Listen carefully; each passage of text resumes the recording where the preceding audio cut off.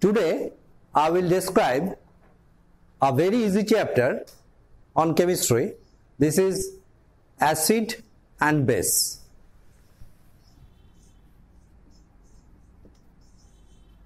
Mainly today I will describe the acids,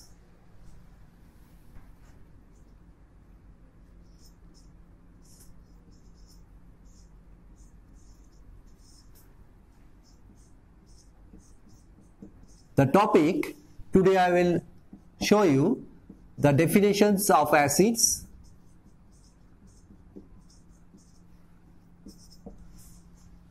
then the scale to determine the strength of acid,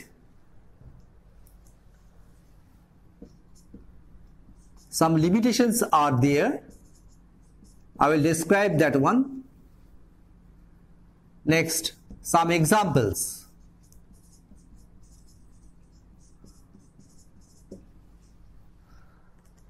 First, the definition of acids was developed by Arrhenius. According to Arrhenius, acids are compounds that give hydrogen ion in solution, and bases are compounds that yield hydroxide ion in solution. So, whenever we are considering acids, we have to describe it with respect to the solution, mainly the water. So, there are some limitations on the definition of Arrhenius. Later on, Bronsted,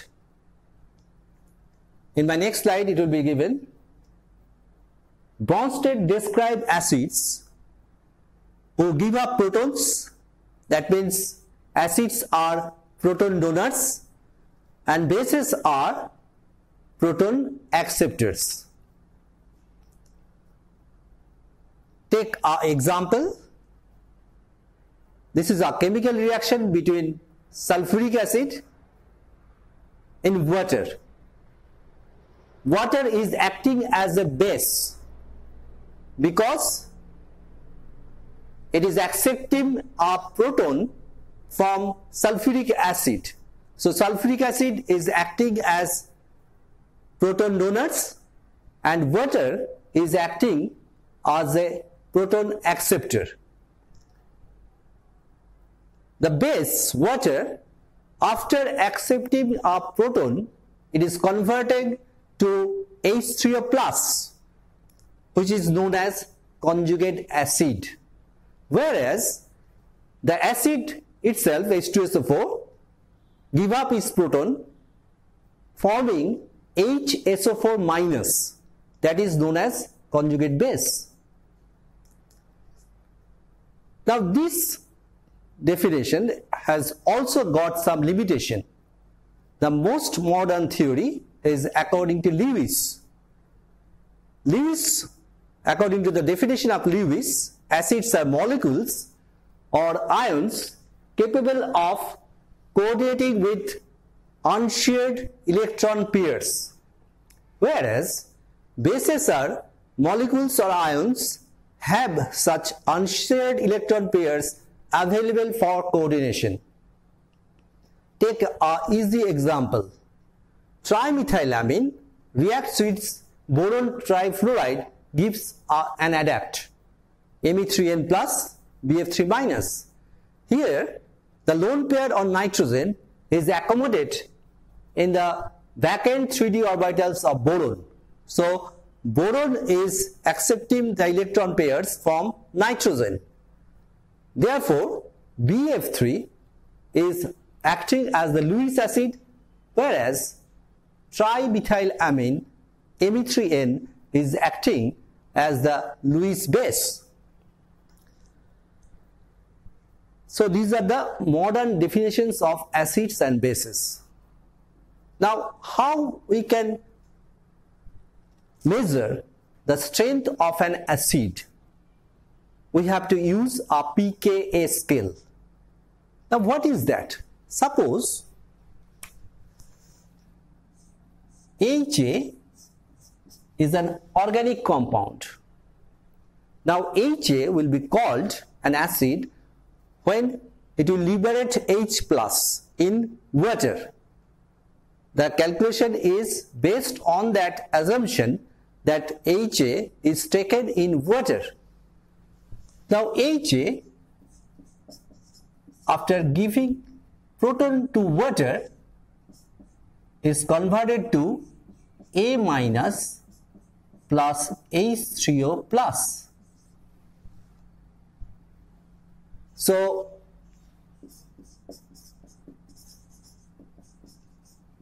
if we consider the acidity constant of this equilibrium, we have to write this is equal to activity of H3O plus into activity of A minus divided by activity of HA into activity of water.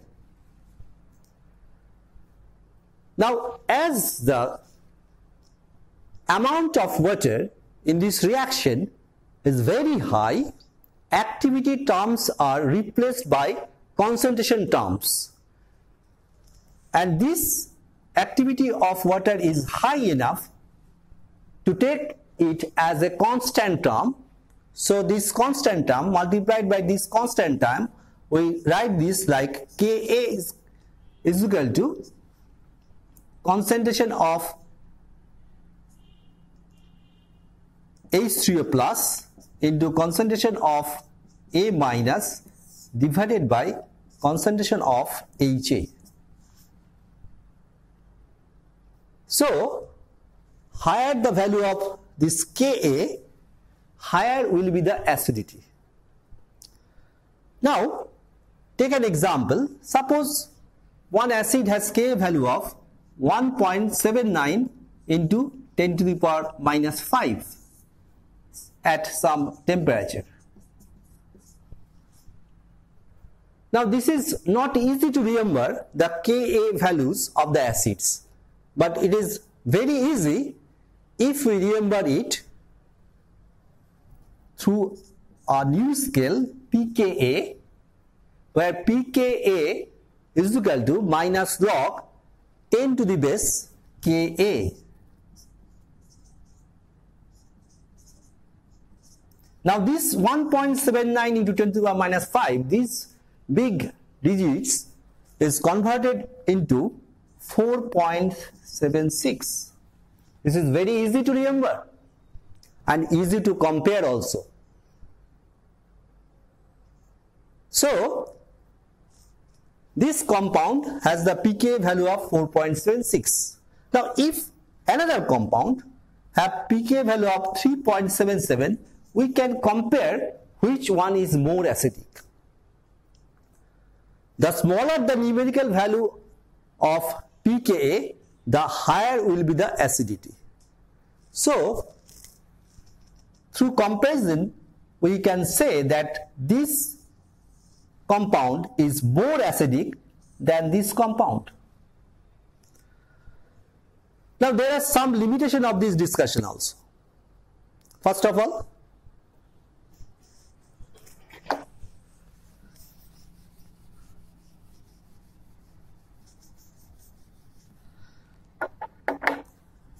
acidity is measured in water, a very specific solvent. The concentration of water is so large that it is taken as a constant. Not only that, pK value approximately greater than or equal to 16, that such lower acidic compounds cannot be measured in water. Why? Because water itself auto-ionizes to form H3O plus OH minus. Now the concentration of H2O plus provided by water itself is sometimes greater than the organic compound whose pK value has to be measured. Similarly, hydrochloric acid, nitric acid, perchloric acid, those are fully ionized in water. So we cannot compare the acidity of these acids in water. This phenomena is known as leveling effect of water. Now I will discuss what are the factors involved in the acidity of organic compounds. The first one is strength of the HA bond.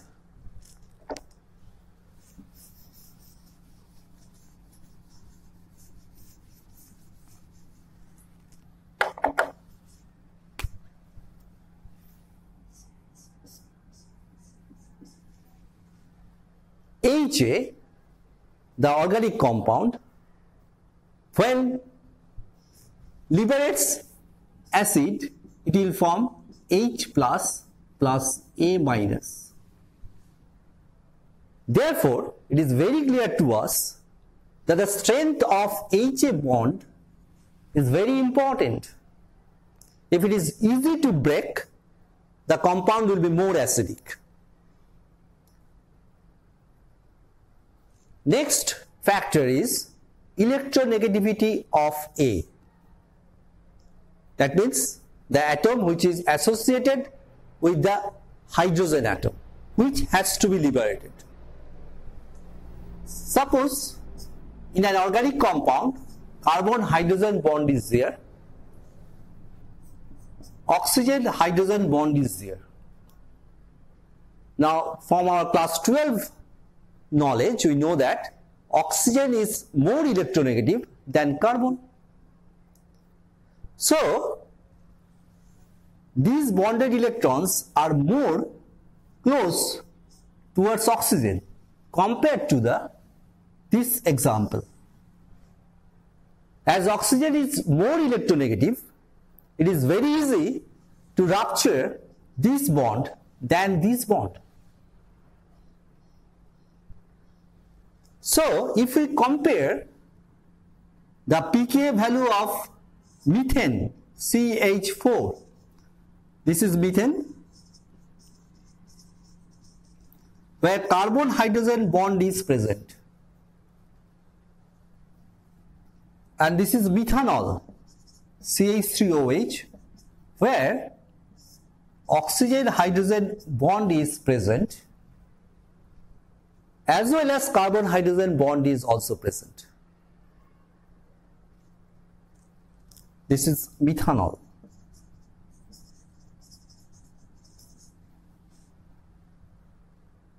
So whenever we are thinking that this methane or methanol is acting as an acid, we are thinking about the cleavage of CH bond or the cleavage of OH bond. Now as oxygen is more electronegative than carbon, according to our knowledge, this methanol will be more acidic than methane. Now it is verified experimentally. The pK value of methane is approximately 43, whereas that of methanol is approximately 16. As I told earlier, that lower the pK value, higher will be the acidity.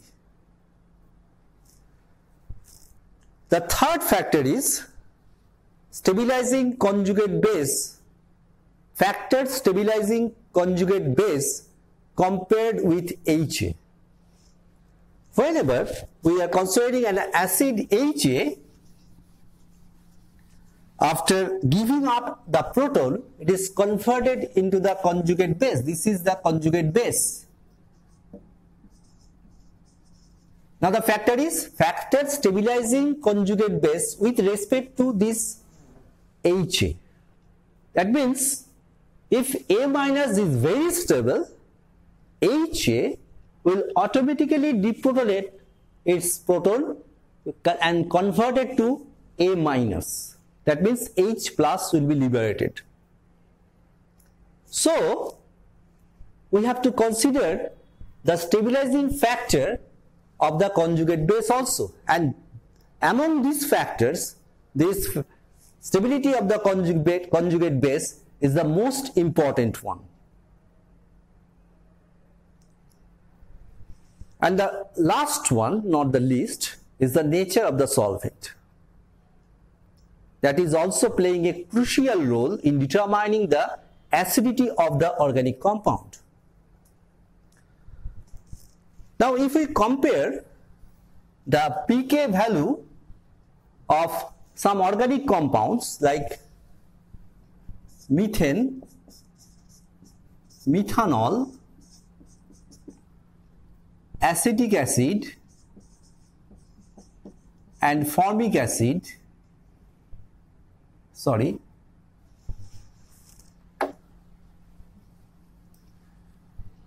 analogous compound to methanol is phenol and then formic acid. The pK values of methane, as I told earlier, it is approximately 43, it is 16. Phenol is of 9.95 and formic acid is of 3.77. So if we compare the pK values, we can make a statement that formic acid is the more acidic among this compound, followed by phenol, then methanol and then methane. From these specific compounds, we can make a generalized statement also that carboxylic acids are more acidic than phenols, which is more acidic than alcohols. Phenols means aromatic alcohols. This is aliphatic alcohols and then alkane. So alkanes are the least acidic compound. Now why this is happening? I explained that why methanol is more acidic than methane. Now why phenol is more acidic than methanol? That means why an aromatic alcohol is more acidic than an aliphatic alcohol. The reason is very easy. If we compare methanol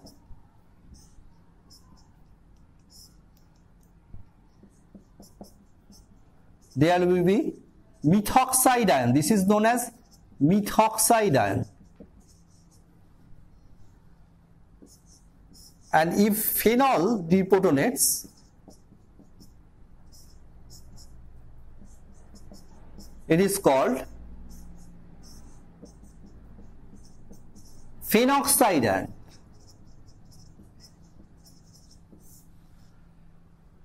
Now these phenoxide ions are more stable than methoxide ions. Why? Because if we draw the canonical structures,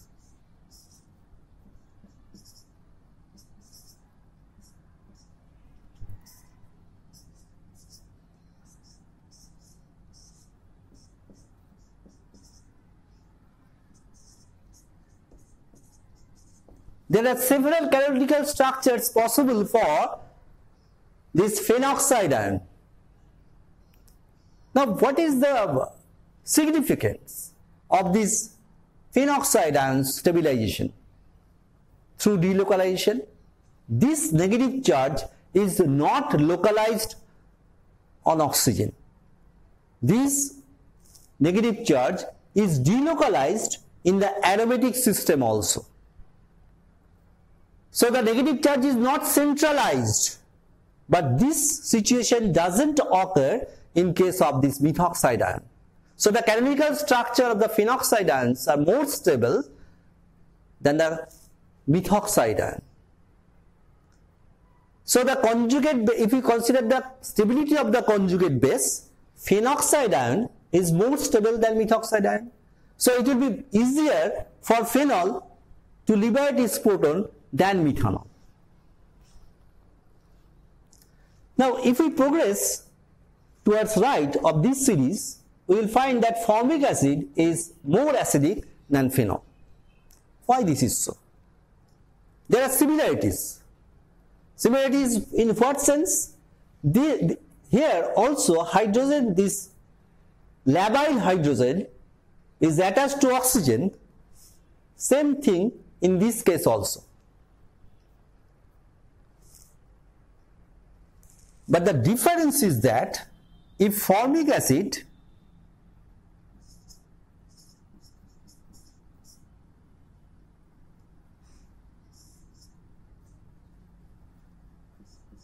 liberates its proton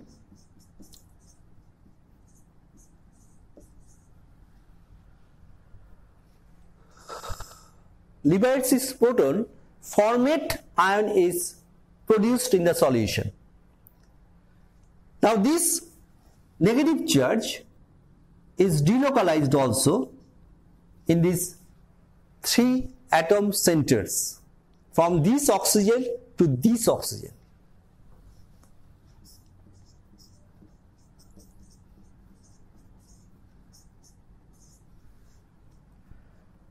So whenever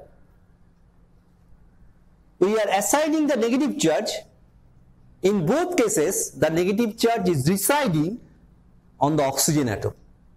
But when we are considering the phenoxide ion, you will see that the negative charge is residing on oxygen as well as on carbon atom. Now as oxygen is more electronegative than carbon, so this canonical structure is more stable than these canonical structures, according to the rule of the stability of the canonical structures, that negative charge should reside on the more electronegative atom. So electron withdrawing carbonyl group enhancing the electron affinity of the oxygen atom in case of this formic acid, and the stabilization possible in the methanoate anion involving 2 canonical structures of identical energy. These are the 2 reasons why formic acid is more acidic than phenol.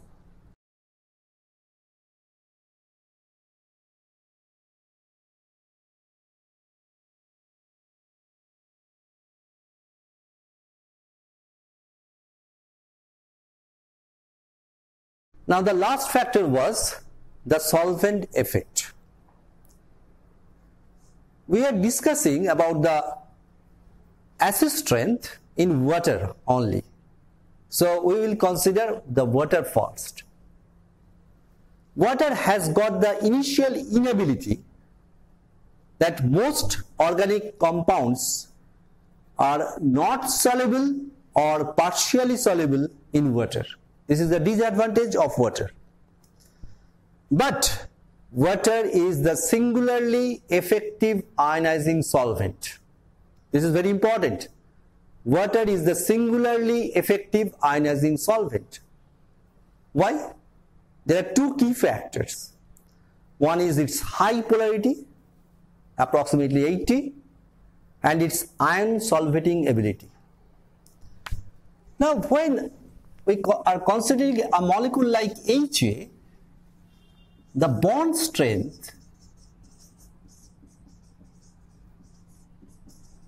say F is inversely proportional to the dielectric constant. The equation is F is equal to M1 M2 by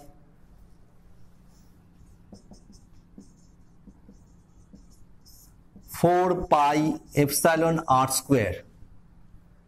M1, M2 are the masses of this H and A. R is the distance between the H and A. So other thing remaining constant, M1, M2, R, pi, 4, F varies inversely with this dielectric constant or polarity of the solvent. So higher the polarity of the solvent, lower will be the F, that means the bond strength. So if the bond strength is lowered by executing the solvent like water, HA will disintegrate to form H plus and A minus, which is the required condition for the compound HA to act as an acid. Now the story does not end here. If H plus and A minus is formed in water, these are positively polarized as well as negatively polarized ions, very reactive. So if there are no additional stabilizing factor, they will recombine again to form HA. Now this H plus is hydrogen bonded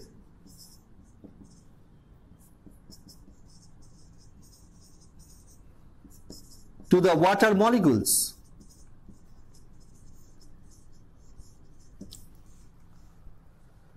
So the positive charge on this hydrogen is stabilized through the delocalization of its charge on the enveloped oxygen molecules of water molecules. So there is an encapsulation of H plus in water. There is a solvent envelope around H plus. Not only that, this negatively charged species formed through the dissociation of this HA is also encapsulated in water molecules. So the negative charge is also stabilized in water. If the stability of the ion pair formed in the solution is maintained, this HA will spontaneously dissociate to form H plus and A minus, which is the prerequisite condition for an organic compound to act as an acid. So this solvation envelope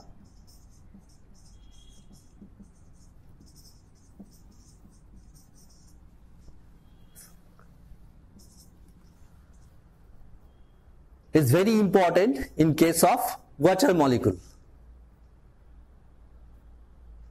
Close to water molecule, another solvent is there, that is methanol. If we compare the dielectric constant of methanol with water, we know that it has got dielectric constant is approximately 80, whereas that of methanol is 37. The second one. So there is a huge gap between water and methanol if we consider the dielectric constant.